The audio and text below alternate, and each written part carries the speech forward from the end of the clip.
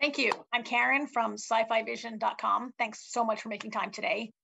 The production notes talk about the characters in this show as, recovering from trauma and hiding secrets. But I think that there's a lot more going on than just hiding the secret of this accident.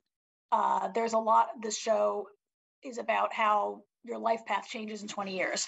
And I wonder if you guys could talk a little bit about how, what's going on with each of your characters as we meet them. And maybe Soledad could go first.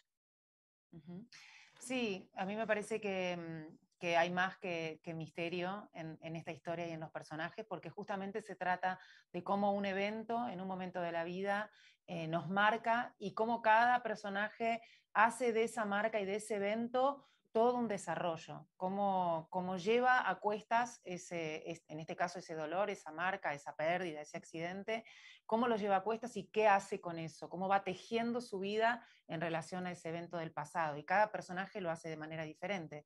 En el caso de Daniela, muy pronto tiene la necesidad de salir a reparar una gran culpa y de salir a reparar esa herida, y eso es lo que la vincula con Hugo, y eso es lo que hace que ella quiera ser su madre y de devolverle de alguna manera lo que Hugo perdió. Y el trauma la acompaña durante toda su vida hasta que en el presente tiene que tomar una decisión muy difícil. In my case, I think Sophia was deeply hurt in her past. And she has a big scar that hasn't been able to get it over, I think. And well, it happened the same thing like Daniela.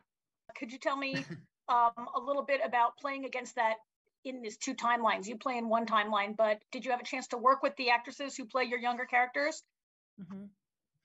Sí, para mí fue uno de los aspectos más interesantes del trabajo de composición de este personaje, porque es una composición hecha entre dos actrices, y con Miranda de la Serna, que interpreta a Daniela en los 20, hicimos un trabajo muy interesante, muy divertido y muy enriquecedor. Intercambiar opiniones, intercambiar visiones sobre el personaje, enriquecernos mutuamente, además de proponernos determinadas actitudes, determinados colores expresivos que podían asociar a la Daniela del pasado con la Daniela del presente. The little young Sophia was my best friend during all the show. The previous one, she was part of my life during many months before shooting the show. Yeah. Oh, that's right. Being part of my life, having dinners and parties and cinemas, theaters, etc. Yeah. Oh, that's so great. That sounds so fun. Well, we have to wrap it up. Thank you so much for making time for our viewers today. And we're all really looking forward to the show dropping next week. Thanks. Thank you. Thank you. Bye. Ciao.